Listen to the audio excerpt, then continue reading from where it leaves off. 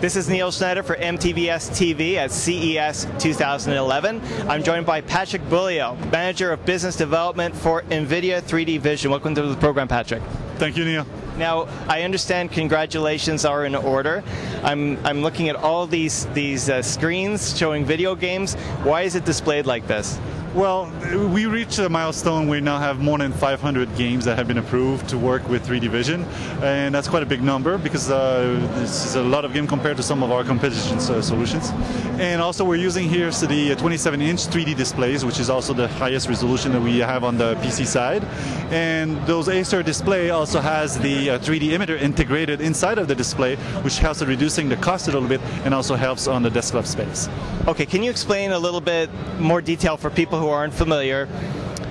First off, I know we'll talk about why these glasses are special in particular, but maybe just explain about your glasses, how they work, and why it's important that there's an emitter in the monitor. Yes, so those are glasses that are what we call active shutter glasses. The reason they're like this is that because we want to have the full resolution in each of the eyes, as opposed to the passive glasses solutions that are on the market, where the display kind of filters has the information combined, and the glasses filters each of the images by themselves, losing kind of half the resolution. With active shutter glasses, you have full resolution for each eyes, but it requires a communication between the display and the glasses, and this is why there is an emitter on the display. And those glasses, they kind of listen to the emitter and they shut each of the eyes when it's the right image that's being displayed on the display.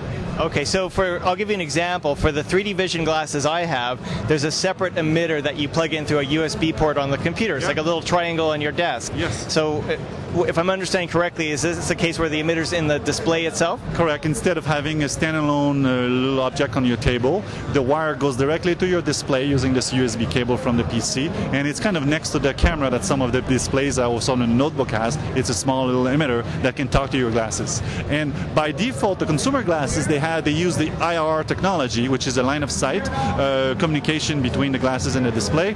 Now we have a new technology, the 3D Vision Pro glasses. They use the RF technology, which has some advantages. For example, you can have multiple glasses connected to multiple PCs next to each other without necessarily having interference between each of those. So those are the 3D Vision Pro glasses. So what I'm gathering is the Pro would be more appropriate, I know by name, for professionals, but like if you're a gamer, the traditional 3D Vision glasses are great, but if you go to the Pro level, I take it you have more advantages. In what way exactly? There's also some support on the software side that are for some of the professional applications that our Quadro team are investing energy to help some of the developer. So the glasses also come with some kind of driver level that are used for some of the professional applications. Excellent. Now, I know we mentioned earlier that you broke the 500 game barrier with your software.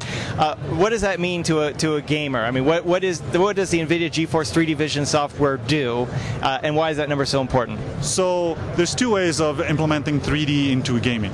You can start from scratch and redesign your software to generate multiple images. It's something that is requiring a lot of investment from the software companies. They have the choice.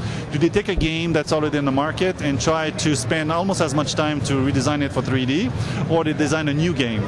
Well, the approach that we have is done at the driver level. So as a graphics card, we receive the information from the software, from the game. So we have all of the mathematical data to generate one image. So we kind of cheat.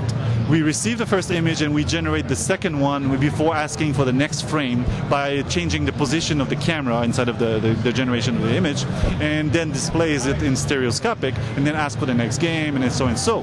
The advantage with that is that the game does not have to be kind of rewritten to do so, and even some game manufacturers that are no more in business have some of their games now working in 3D because it's automatically done at the driver level. Very good. Now, another point, I think this is another reason to congratulate you today. You have the Nvidia glasses, which of course are bound to Nvidia 3D Vision drivers, but there's a lot of other 3D solutions in the market, 3D HDTVs and displays. I understand you have an additional software option for those types of displays as well. So correct. 3D Vision has been designed to enable PC components to work in 3D, but we also made a software that is available as a standalone product that allows you to connect your PC to a regular HDMI 1.4 3D TV. So in case you want to have something bigger, something you want to use in your living room, then through an HDMI 1.4 connection, our software will be able to talk to pretty much any of those 3D TVs available on the market, from Panasonic, Samsung, Sony, and others. Okay, excellent. And there's also a number of projectors. I mean, what's growing very big these days isn't just televisions, but people will buy projectors. So I gather anything that's HDMI 1.4 compliant, will it work with the 3D TV Play software? Anything might be a strong word, but most of the HDMI 1.4 display devices, 3D TVs and projector would do so. Some of them may not for some technical reasons, but it's a good general concept, yes. And the good point about the projector, because some people, they see the projector as a kind of intermediate way in terms of budget to get access to a large display 3D. 3D projectors can be purchased for about $1,000, and this is much cheaper than a $4,000 or $3,000 3D TV, and it also gives you a wider display area in your living room. Now, something a little bit of a challenge in the industry right now is with HDMI, the Nvidia drivers, and this goes for the other solutions as well, they do extremely well at 720p, 1280 by 720p, because you could get like a full frame per second and so on.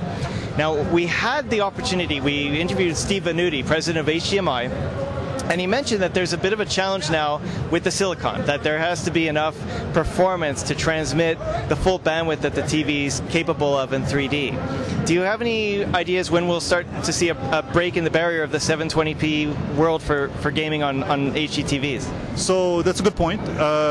Because of the HDMI connectivity and those silicons used on those 3D TVs, it is limited to 720p 60 frames per second, or 1080 24 frames per second. This is due to the transfer rate of the standard. We could generate, the PCs actually can generate at much higher frequencies and resolution. We've done it on the regular PC displays. So this is something we do not control. We hope that this will move into that direction, that the display component on the 3D TV side will move in that direction, because we can then use more of the power that the GPU can render. As of when this is going to happen, I think your guess is as good as mine, because this is not really something we control ourselves. Well, the good news is if we were to compare PC to the console market, like, let's say Sony and Xbox, they're already rendering, well, they currently render at 720p as well. So this isn't so unusual. It's just for the PC world. We know we can do better. Exactly. We know there's something you're leaving down on the plate, so we would like people to take advantage of it. But again, even at 720p, PC has a lot of advantages with visual quality and so on. Yes, definitely. Excellent. Well, we're going to speak with you a little more, okay? But thanks for speaking with us. We've been talking to Patrick Beaulieu from Nvidia. We'll be back with more at CES 2011.